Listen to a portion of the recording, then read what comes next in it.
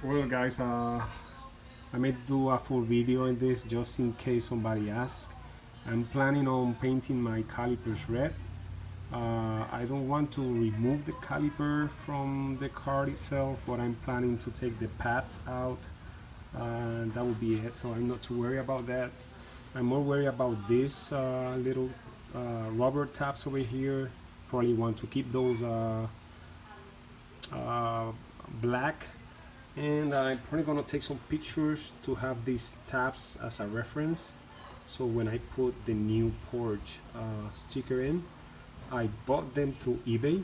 I bought them, they come in different colors, yellow, black. I bought them in white. uh, well, let's see how it goes. I found this little brush over here. This is more for plumbers, and this is for cleaning the copper before soldering and stuff.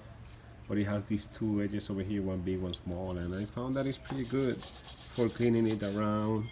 I went through the screws on the back side.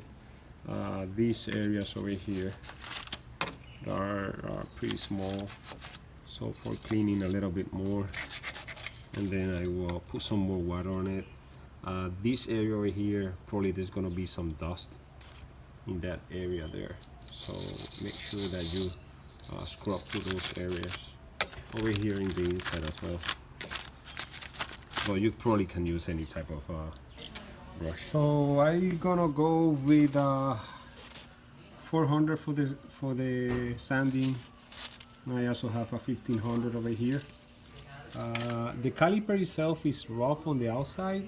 On this area over here is perfectly smooth. So I'm gonna go very low on this area. This area is rough, but I think it's, that's the way it is. I would try to smooth it a little bit, but not too much. For painting, I'm covering this area over here. I decided by myself that I'm not gonna paint this little tube over here with the knot that is there. Same on the back side. Everything else I want to paint.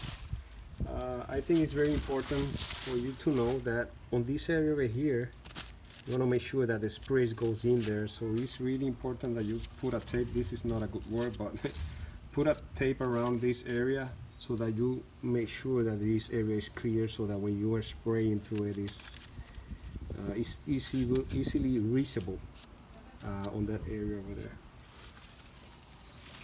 So I'm just gonna cover everything else. I just did the first pass on the Caliper paint. It's pretty good. The paint is really nice. It covers everything really well.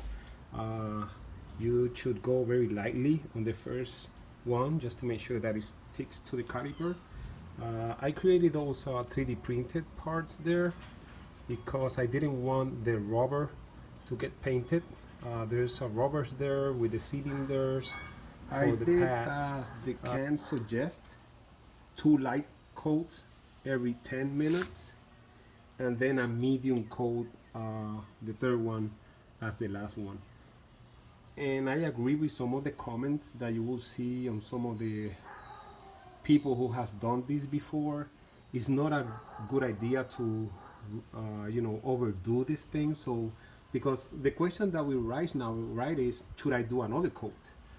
The truth is that when I look at this, it looks fantastic. And there's some areas maybe in there that is not perfect, but if you try to do another coat, then you can damage the whole thing. And you can see that the most important areas are really nice.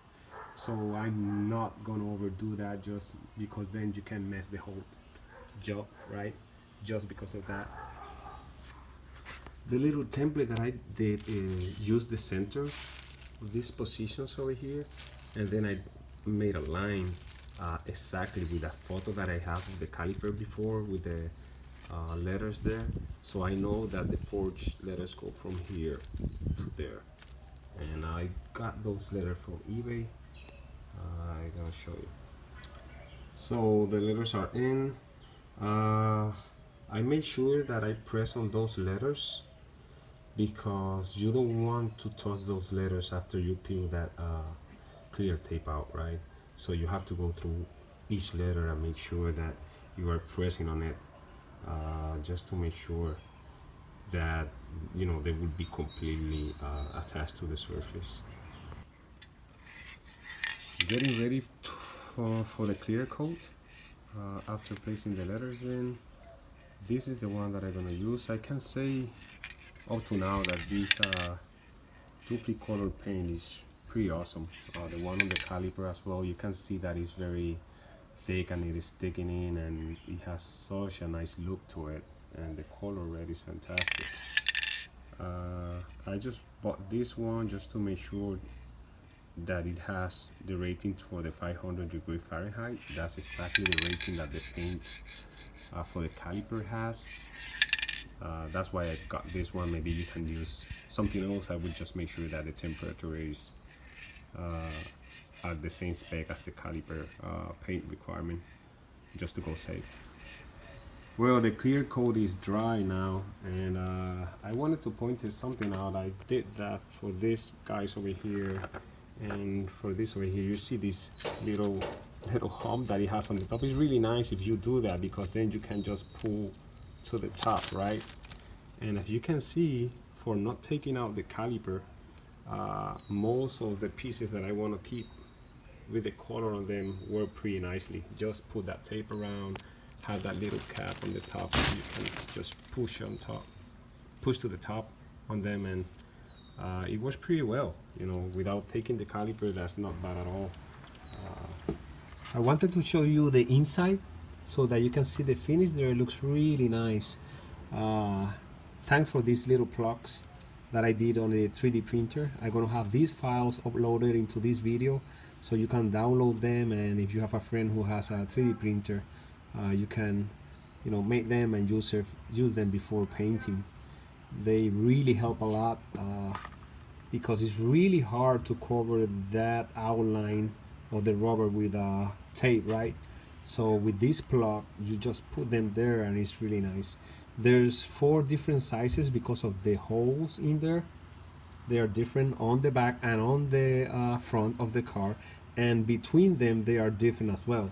So I made, I think, 4 of these things, different sizes, to fit each one of these holes and outline of the outside. Well guys, for not removing the caliper, I think it looks fantastic. Everything went pretty smooth. Just take your time cleaning it, but I think, you know, all the details that I wanted to keep there are there. I think it came out pretty nice. So this is a job, if you are interested in doing, you can do it. It's not really that difficult if you don't have to remove the caliper. That's what I was looking for, but you can see, I think that you can do a pretty good job without removing it.